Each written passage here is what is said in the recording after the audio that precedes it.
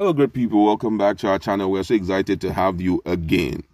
Some few months ago, the southern governors unanimously agreed to quell the crisis that have been going on in terms of headers, going after farmers and also their property. For that reason, they had to accept or come to a resolution that all the 17 states will have to pass a law on anti-open grazing, and it was unanimously accepted. But still, some few states are yet to do that. But shockingly, those states is still not. He has not passed it. That's the governor has not passed anti-open grazing bill. And fairly recently, he has made the president to talk about the issue of the livestock farming, which most people had declined considering some of the provision, and they believe that it's of no real benefit to the state itself. Everything has to revolve around creating ranches, for the headers. But shockingly,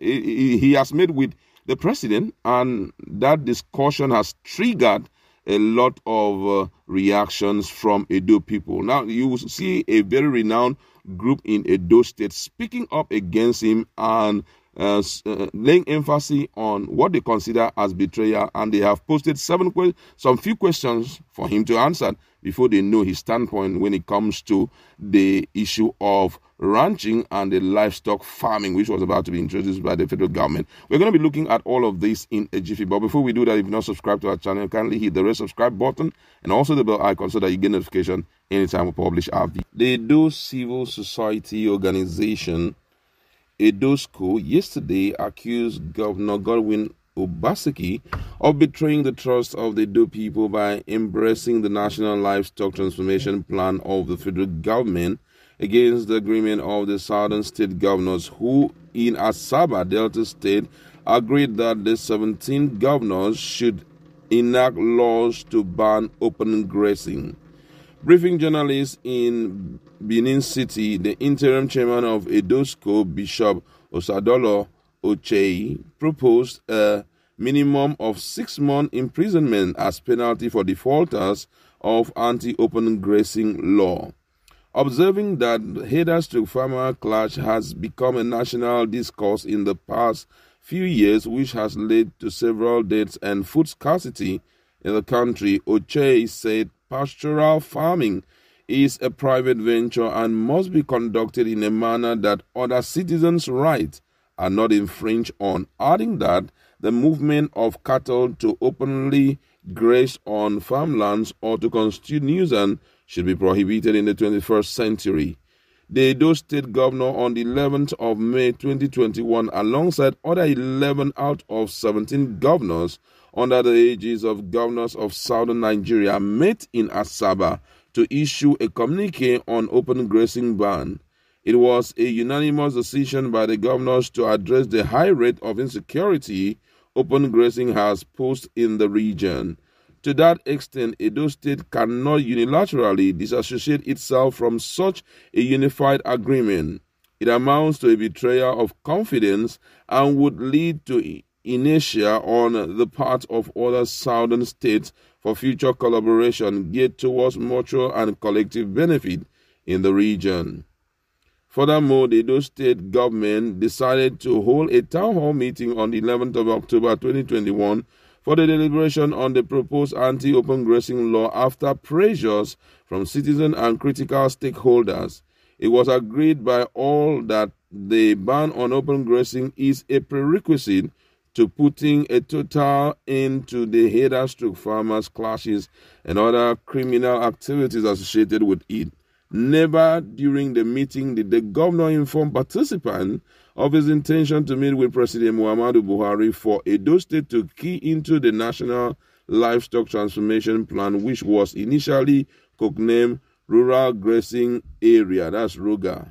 The concept is for the federal government to create reserve as ranches for pastoralists that will serve as settlement for headers in states that subscribe to the plan. Several states have rejected the plan because they felt cattle rearing is a private business venture and should be left for the private investors to build ranches themselves instead of creating another community or colony of headers in states. The fear for future claim to such colonies which could lead to a communal clash, Oche did say. He therefore admonished the Edo State Governor, Mr. Godwin Obaseki, to give Edo people details of his meeting with President Muhammadu Buhari. Besides, he urged the governor to clear the air on the following question: whether the Edo State Governor or government have data of owners of cattle that graze the state, if the federal government is releasing funds to individuals that own cattle to build ranches, or the federal government intends to acquire reserves for themselves. Had Edo State government trained or planned to train indigents on the practice of managing and tendering cattle in ranches, or the same crop of occupational headers are still going to be engaged? EDOSCO also demanded that Edo State should promulgate a law to prohibit open grazing of cattle with stiff punishment for violators, and that all cattle owners must ranch their cattle. That it is not the business of government to provide land for cattle owners, and that a unit of the Edo State Vigilante Network should be duly trained, paid, and deployed in enforcement of the law with support from the Nigerian police force. Any cattle owner that allowed his cattle to graze on a farmer's land or destroy any property should be made to serve a jail term not less than 6 months and pay compensation to the farmers whose farm is destroyed. He should also stand the chance of forfeiting the cattle to the state government. The provision of colonies to cattle owners should be discouraged. Every cattle owner should purchase lease land for ranching and or any other farming operation. Wow. Now, this issue has triggered a lot of reaction, because when this whole stuff happened, basically going to meet the president on the issue of ranching, it was a shock to most people because there were no signs pointing to that direction. But however, before we go on with further analysis, let's just look at what Nigerians have to say about the resolution of EDOSCO and some of the questions they have thrown at the governor of the state, Obaseki. This one says here, I hate to hear farmer haters crisis. Even professors of English use it, showing how far the colonization agenda has gone. It is haters. Wow, this is really, really funny. So it is haters attack, not haters to farmers clashes. Someone comes with cows to eat up your crops in your farm, and you are being laid down for asking why. Then you say it is crisis harbor. Another person says, yeah, my brother, you are right. They allow themselves to be hoodwinked as if they don't know what is going on. It can never be crisis because one trespasses into another person's property or farmland and you try to speak, they come after you. This one says, I thought the fellow was a strong governor, but I was wrong. The Edo people will surely make him pay for everything he is doing. This one says, keep thinking or thoughting. Time has taught me that the best governor or president in this country is just you. Now you know yourself. Wow, that's absolutely true. This one said, you are enemy of progress. This program designed based on all stakeholders' interests and opinion. Now you are talking sentimentally. And that's another person coming from a different direction. And someone said, what is your business with that? Are you from Edo State? This one said, don't mind him. He is just there to give his own idea, which is not meaningful to us. This one said, he does not care over the suffering of Edo people, what they are going through in the hands of these haters. You will regret what you have done.